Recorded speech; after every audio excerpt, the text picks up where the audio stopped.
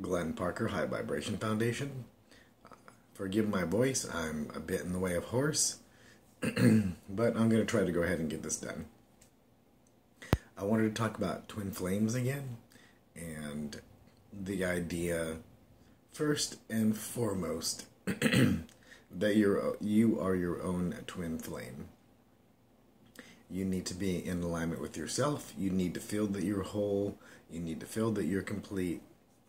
In that you can't energetically match with your twin flame or your twin soul, whomever you have these agreements with, whatever sex they happen to be, whether it's the same sex or whether it's opposite sex, unless you are within energetic alignment of yourself. If you don't love yourself, if you're having a lot of personal issues with being able to be in alignment with the things that you want to have and the things that you want to do, or even if you're putting in the way the fact that you have yet to realize your twin flame or your twin soul, that is putting an energy block into the alignment of actually finding that person, because you need to be energetically on the same page. You can't, it's superposition, collapse of the waveform, law of attraction, manifestation. You can't realize anything until you're a vibration of it. So if your ideal partner, life partner, twin flame, twin soul is the type of person who's not putting obstacles in their way, or if they're not actively seeking this type of relationship and they're let it organically type of unfold, and that's what you want to see in your life.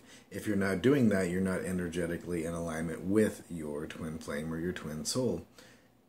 So you can't realize that person, or maybe you catch a glimpse of them, or things get a little confused because, you know, there's energy there, but you're not able to make a differentiation. It really comes down to, and excuse me one moment. Cheers.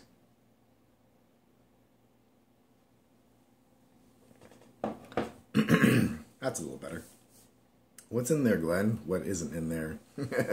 Spinach, kale, an apple, and some raw meal powder, and carrot and carrot tops, and wow, whatever. It all goes in there. So, as I'm coming back to this energetic alignment and this agreement, if you're not within alignment of yourself, so it comes down to non-disinterest, non-attachment. You're not disinterested in this person, but you're not attached to an outcome either. So that way you can keep all of your energy for yourself. You can go forward in joy and in love. And when you do come across someone, you will just know in that instant, as they will know. There'll be a recognition on an energetic level that can't be verbally communicated, and you can feel that. And just say that you might not spend your entire lifetime with that person. You may only have an energetic agreement to spend a particular duration of time and have a certain experience and move on, and maybe even reintroduce yourself into that person's life and spend more time down the line, or it may be forever, quote unquote, in this lifetime. Because we are immortal beings and we have manifested into physical reality, and now we are remembering that we are immortal and that we are timeless and that we are energy. This stuff here is the illusion. It is a fun illusion. It was meant to go into forgetting and to come back into great joy and great love, into remembrance. So if you remember more that you are an energetic being and allow your energetics to be more important to you, and you know, sometimes it's hard when you're less full, or you know, you find somebody attractive and you're trying to see if energetically this is the person that you've been looking for. But I'm going to propose this. The person that you're looking for is in the moment, and I'm not saying slut type of behavior, and you know, I'm not even judging that. If that's what you like, that's what you like. I don't have any issues with that. What I'm saying is that whomever you're with in each moment is your life partner, is your twin souls, your twin flame, because you're interacting with that person. Now, you know, energetically deeply more down onto a sexual level, if you wish to share with those people that you do spend time with, that's a different type of thing. But all of your energetic agreements, all of your energetic alignments with all these different people are the people you're supposed to be interacting with and in that moment. Now, there can be deeper constructs, for instance, now if you want to call them a twin flame or twin soul, somebody that you have a really deep connection with, maybe somebody who's the same aspect of your oversoul, same aspect of the same soul, and that you wanted to play this game where two aspects of yourself had a relationship and spent time together to see it from two different points of view on a higher level. So there's a ton of different games, and everybody's playing different games. And I would say lose judgment on any other people's games if they want to play it a certain way. That really energetically gets all the fluff out of the way and allows you to be more in alignment with your true nature. And your true nature is fun. It is excitement. It is being playful and being in the moment. So whomever you're spending time with in the moment, you can consider them your twin flame. And then if you want to add more to that in the relationship, if you want to take it to a higher level sexually, if you want to share those types of energetics with that person, you know, you can make it so that you don't have to have all these attachments to the relationship that you're having with this person. Just let it flow and let it unfold in the easiest way possible, because that is the easiest way. That is the easiest way to find your twin soul, your twin flame, your twin lovers, because when you're in energetic alignment with yourself and things and synchronicity is abounding and things are just coming and things are easy and things are fun and things are within your excitement, that is the energy state of the person that you very likely made this agreement with in this lifetime to spend time with, who wants those types of things, who wants those same types of things. They want things to be easy. They want to have fun. They want to be energetic in alignment.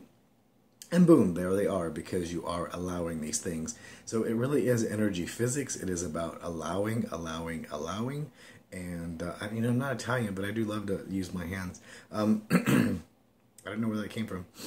But in any case, it is really important, if you do want to realize someone that you energetically have a pure relationship with on any level, whether it be monetarily, whether it be sexually, whether it be a travel companion, a friend with benefits, whatever it is that you're looking for, whatever it is that evolves, not putting labels on them, letting them energetically unfold, taking all these societal labels off of them are very important things, and make it so much easier to interact with other people. You know, you don't want to put this label on somebody, oh, you're my twin soul, my twin flame, because energetically that might be a little compressing for some people. Or if that's what you really seek and that is heavily your interest, just make sure there's no need on it. I want to find, and even that is the wrong syntax. I want, that means you're always going to be in wanting. I would like to allow, in the simplest way possible and the most fun and exciting way possible, persons into my life that would be in energetic alignment with my goals. Is a very nice way to preface anything, so that if you do have an intent for a lover will show up in that context. If you do have an intent for people that you can share and exchange money with, it can come in that context. So the wanting always gives you wanting. Setting a context is so important in these types of things, and having a context of what you're looking for. So if you want somebody that wants things just as easily as you, somebody that has the same ideals of you, same types of situations they'd like to do the same types of travel, or likes to sit home and watch TV and smoke pot, whatever it happens to be, or go to the gym and exercise. So whatever it actually happens to be, you want them to be in energetic alignment. So just be in energetic alignment with what you want to do. Pre-state your intentions, maybe in the morning or throughout the day, that I like to see, I like to realize the things that would make me happy and bring me into my full and highest excitement. And I'm allowing the things that can come to me in my highest excitement that would be for my best benefit and the benefit of all involved. It's those kind of constructual contexts that are really important. That you keep it so that it is the benefit for everybody involved, that you don't put conditions on it, because when you put conditions on things, it's really hard to read other people's energy, because your own energy is already kind of flubbly, and it's not allowing things to flow in and flow out. You're compressing yourself, you're compressing your energy.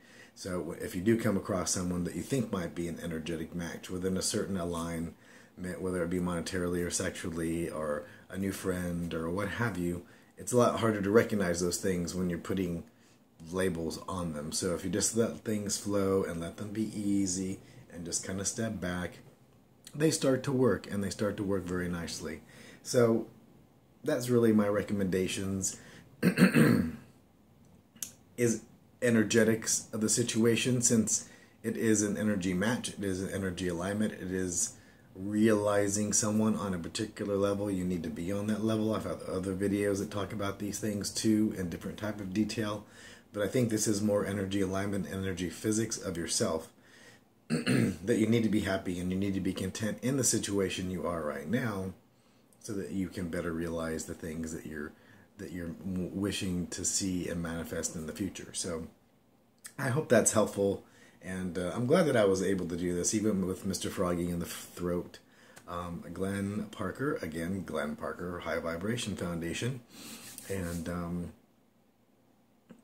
I like to say coaching, life, spiritual, and business. It includes twin flame.